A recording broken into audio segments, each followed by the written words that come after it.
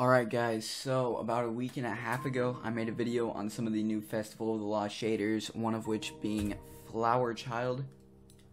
And that's the one that everybody was talking about. A lot of people asking how to get it. And I wanted to make a video on this sooner, but I just genuinely did not know how to get it myself.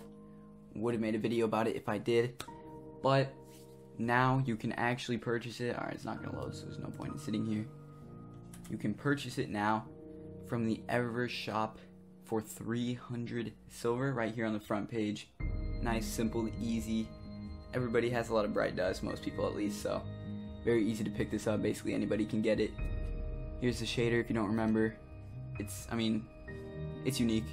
It's not like anything groundbreaking, but it's cool because the glows change colors, which is very unique. And then it's got like the animated, parts on like the metal armor.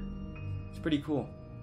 But yeah, I thought I would just make a quick video explaining how to get the shader, because I know a lot of people don't know how to get it. And the collections version has been having the wrong description on how to get it this whole time. So yeah, I thought I'd make this video to clear it up. Hope it was helpful. Please consider dropping a like or subscribing.